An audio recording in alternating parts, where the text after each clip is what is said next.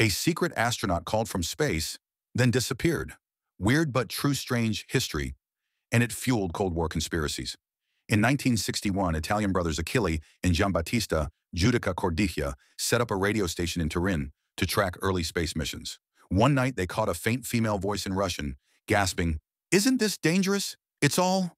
Before fading, the signal matched Soviet satellite orbits, but the USSR denied any female cosmonauts. Days later, they recorded a heartbeat slowing, then stopping. Some believe it was a secret cosmonaut, lost before Yuri Gagarin's official flight. Soviet records declassified in 1990 showed no such mission, but rumors of lost cosmonauts persisted. The brothers' tapes, analyzed in 2024, confirmed a human voice, not static.